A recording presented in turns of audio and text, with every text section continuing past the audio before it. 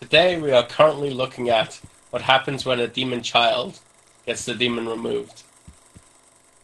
The demon kind of looks a bit shocked, and the kid's kind of just less demony. Alright, let's go. Mhm. Let's go. What am I holding on to? Do it. Okay. Whee! Dude, you bounced off the ceiling.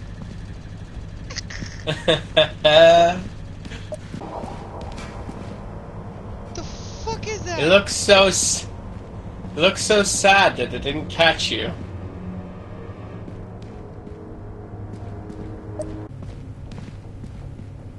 It's after me. I need to go.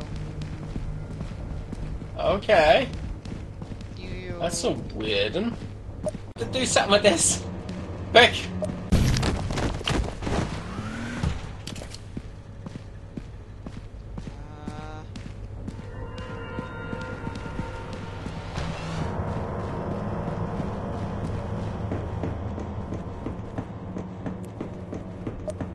He died. I'm trying to get out of here without dying myself. So, yeah, it took me a second to figure out the pattern that it wanted. I didn't quite get it.